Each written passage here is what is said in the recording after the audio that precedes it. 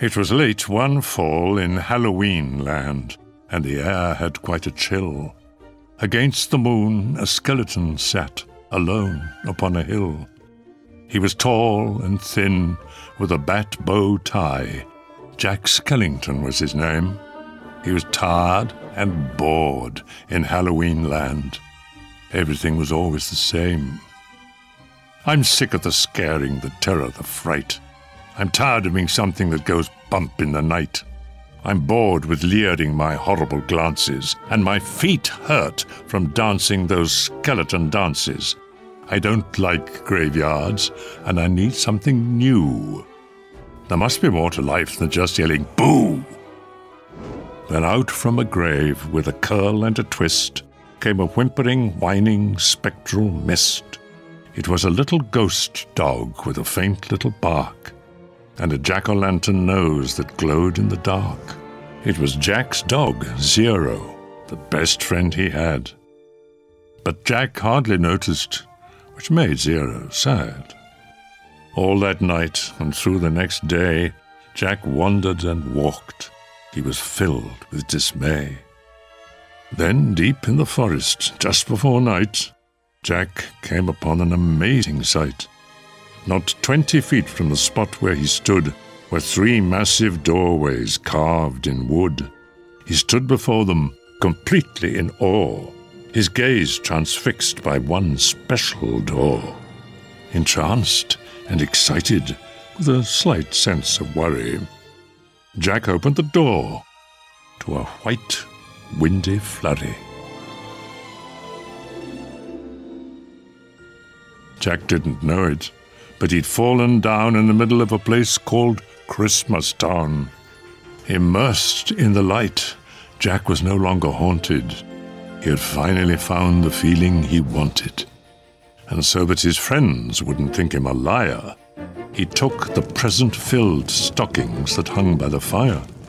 He took candy and toys that were stacked on the shelves, and a picture of Santa with all of his elves.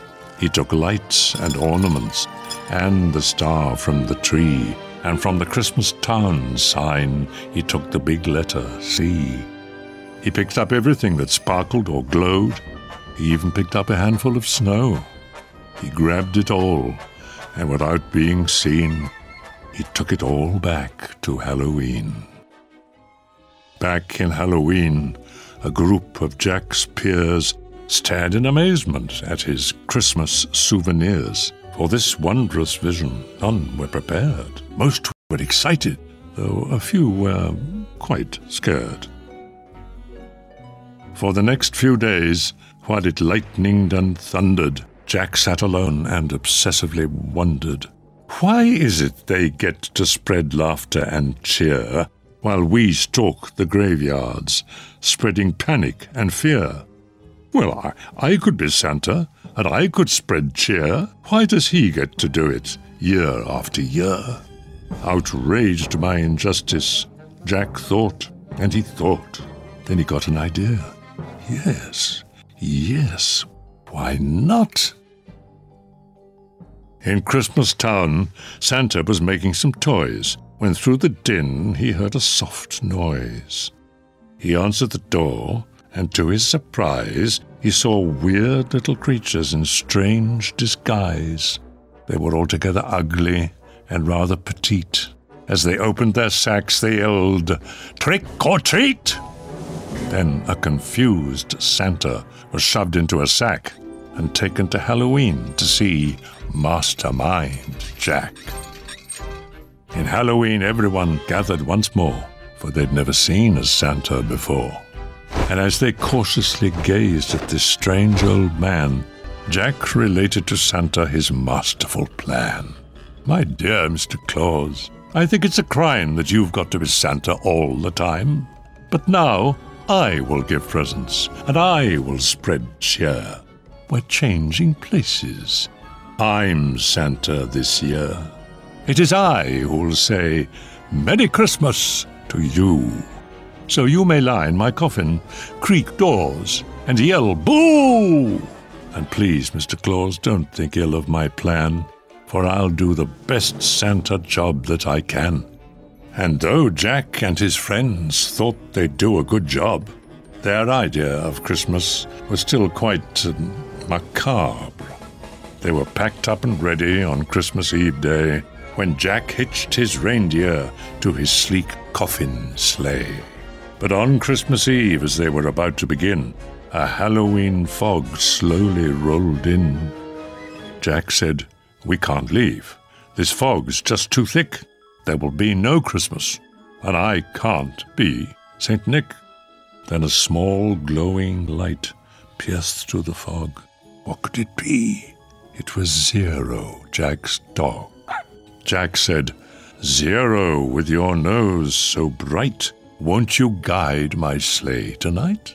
And to be so needed was Zero's great dream, so he joyously flew to the head of the team.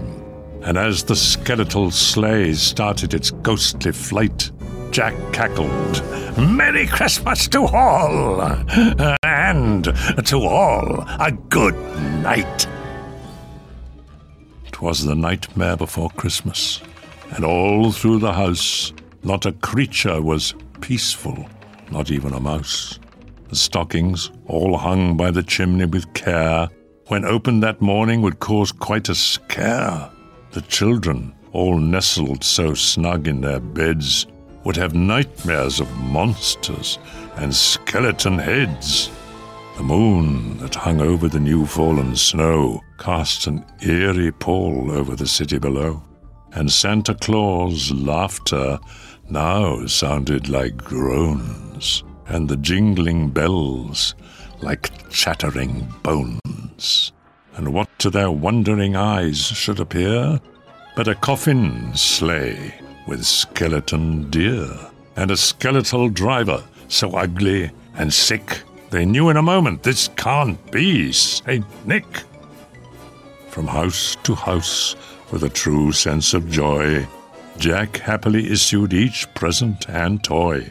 From rooftop to rooftop he jumped and he skipped, leaving presents that seemed to be straight from a crypt. Unaware that the world was in panic and fear, Jack merrily spread his own brand of cheer.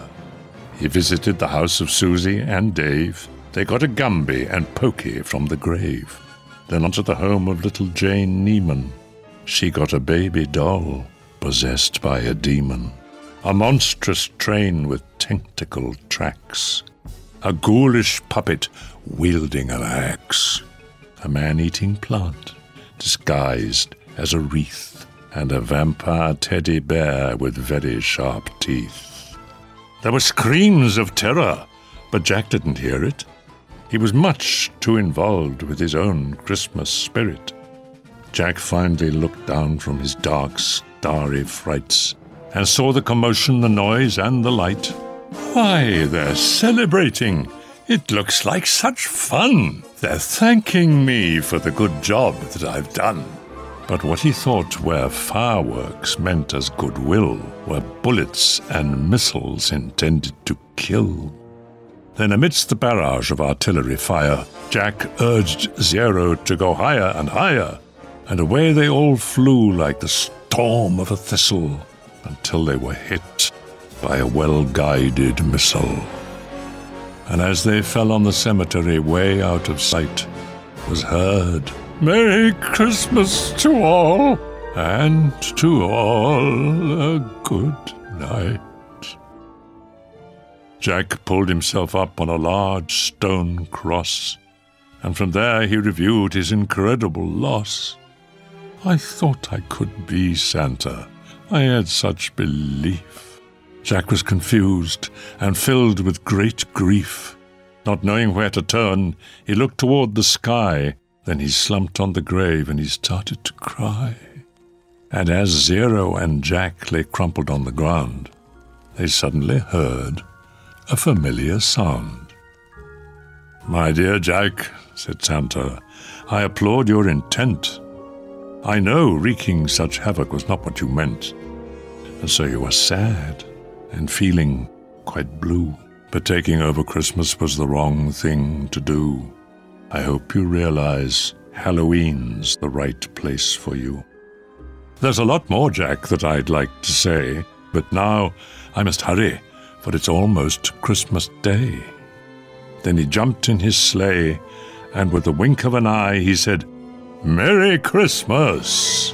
and he bid them goodbye. Back home, Jack was sad, but then, like a dream, Santa brought Christmas to the land of Halloween.